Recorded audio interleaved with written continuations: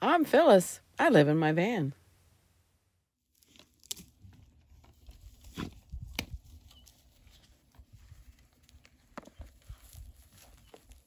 Buddy.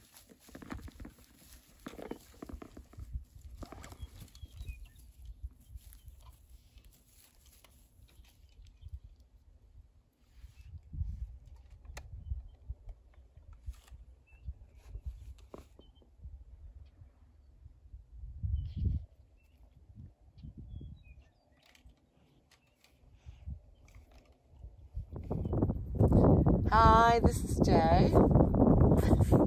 I met him yesterday. He was walking down the road. Would you like to tell us about the way that you live? I travel. I live out of a backpack. I travel with my dog and my cat. Right now I'm on my way to Colorado. I want to learn how to snowboard. How long have you been living this way? Since I was 18. They don't know how old you are now. 10 years.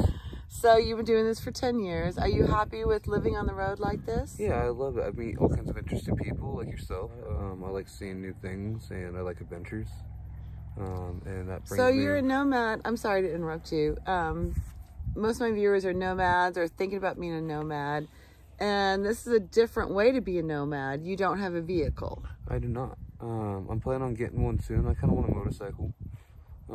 But for now, the backpack, I usually bus or hold out my thumb. I enjoy it a lot. One thing I wanted to touch on that I thought was really interesting was different perspectives on safety. Because, like, I'm a nomad, I live in a van, and I picked up a hitchhiker. And you might say, well, that's really risky for you. But then we were talking yesterday about you think the risk is more on the hitchhiker. And so statistically, but what's the risk that what are you worried about when you get into someone's vehicle that you don't know? What's the risk? I would say anything from them having drugs and being maybe a violent individual to maybe having mental illness to maybe them trying to steal my pets or my gear.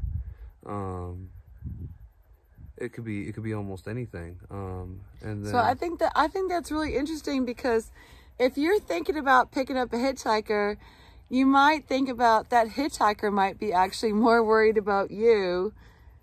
I have those kind of anxieties than you are about him. I've gotten some rides from some individuals that that were a little bit different, a little bit odd. And they didn't exactly make me feel like fear for my safety, but it was uncomfortable. Yes, a little bit different. So I'm going to assume that you had some good experiences with people picking you up as a hitchhiker, definitely. Because I did say I picked this gentleman up yesterday, and it was on 20, I think we're on 20, Highway 20 in Oregon, and it's a little 2-lane highway with nothing, no gas stations, and very little traffic.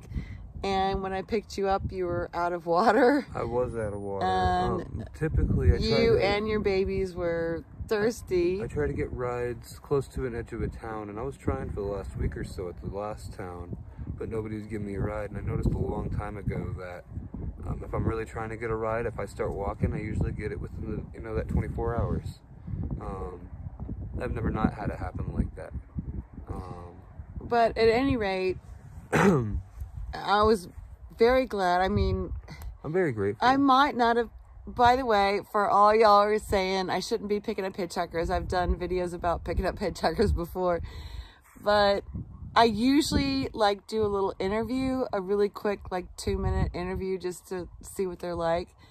But his baby, which I'll show you pictures of soon in our video, just kind of jumped in the door, and I said, okay. So, and I'm glad I did it because they were all out of water. All 3 of them were very thirsty. And I was planning on going farther down the road, but I felt bad leaving them on that really not very well-traveled road. So we're camping at this really cool place with an old windmill.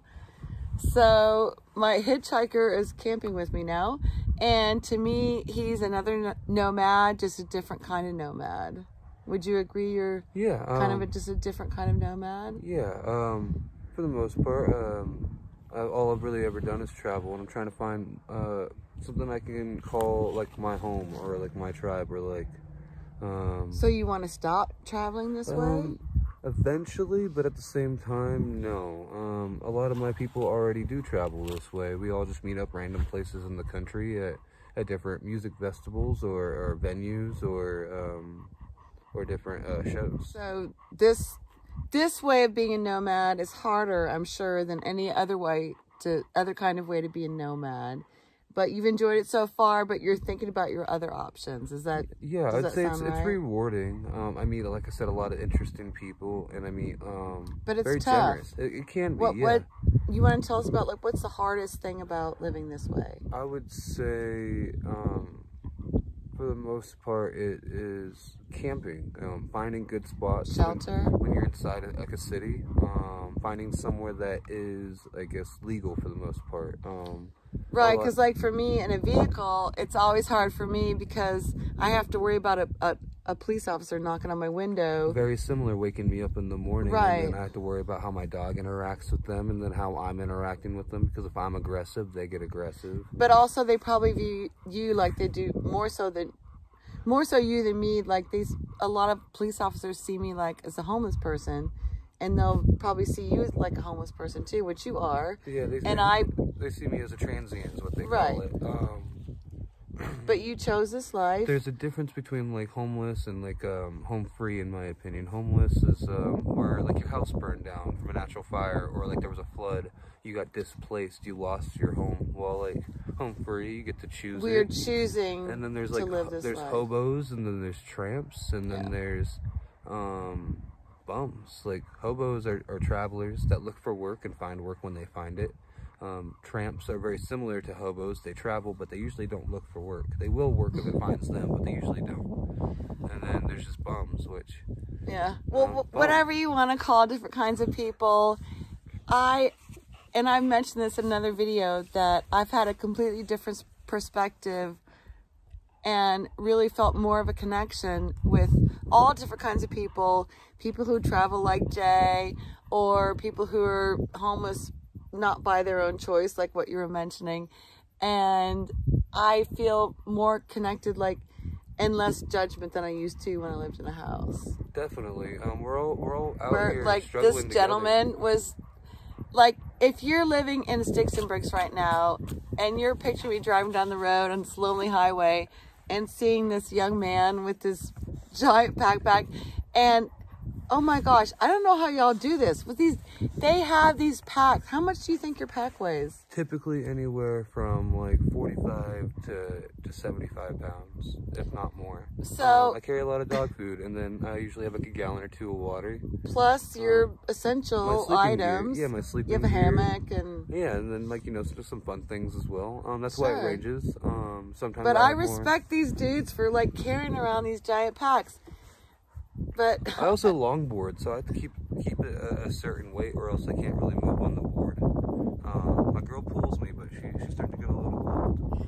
And he had a cat on his shoulder when I picked him up. So I know if you were driving down this road and you saw this very polite, respectful young gentleman, you would see possibly just a grubby homeless person walking on the road.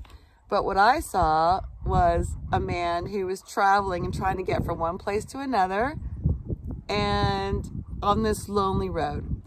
So I'm not saying you should change your opinion when you're driving down the road. I'm not saying you should start picking up hitchhikers, because I have a pretty good sense of people, but I just want to show you. I'm not saying everybody deserves a ride either. I'm always It's true. And I said, I usually do a little 2-minute interview nor to do see. I expect one. Like, I never really try to expect a ride, because I think that's kind of rude. I'm not in a position that anybody like owes me anything. I'm always grateful for the help, but not everybody's like me. I've met a lot of people out here on the road that aren't the best people, that are like desperate, or they don't think that you'll ever see them again because they travel, and so they think they can do whatever they want. Right. And so there is some people that you might have to watch out for, but there's good and bad people everywhere. Always. So That's what it comes down you can't judge travelers just buy a lot bad of them will be apples. grateful. A lot of them will be grateful, and they'll help however they can. But we shouldn't expect anyone to be grateful. But I think this is great because when you're driving down the road and you see a gentleman walking down the road or a young lady, it's probably a nice person like Jay. Most likely, most likely. Well, thank you so much. Is there anything else you want to say? I hope everybody has a share good with time people? out there, and I hope everybody stays safe on their own travels. Other than that, no, not really. Is there anyone you want to say hi to? Hi to everybody. Okay. Thank you so much, Jay. Have a good day. Oh, that was awesome.